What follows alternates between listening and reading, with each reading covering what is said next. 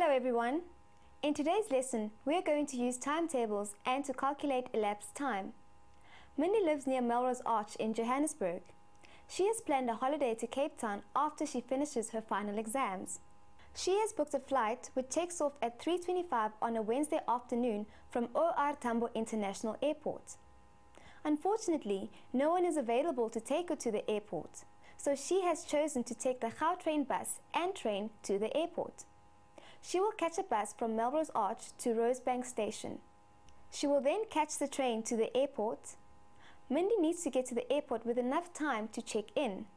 She needs to check in 1 hour before the flight takes off.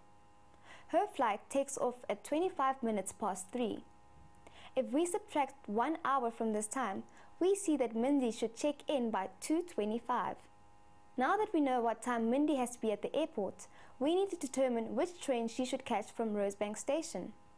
The best way to do this is to take a look at the train timetable. This is the timetable for the North-South line. Rosebank is on this line, but OR Tambo is not. OR Tambo International Airport lies on the East-West line. Mindy will have to catch a train from Rosebank to Sandton Station and then change train lines.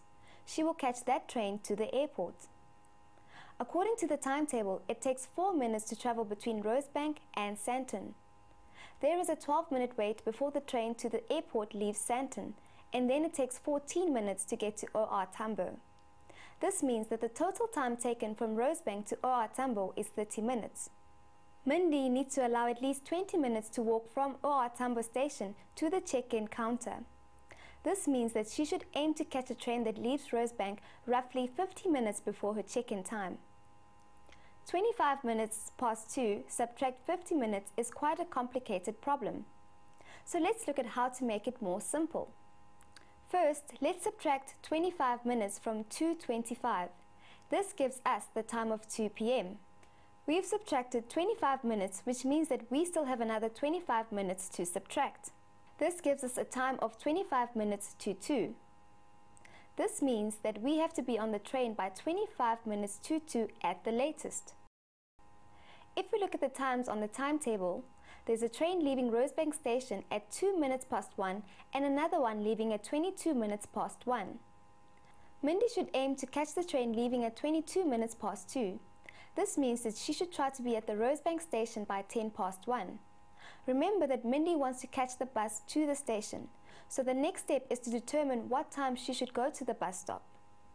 Here is the route map of the bus that goes to Melrose Arch.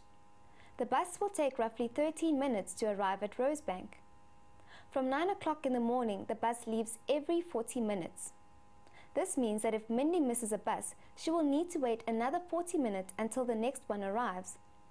It's a good idea for her to arrive at the bus stop 53 minutes before she needs to arrive at Rosebank Station.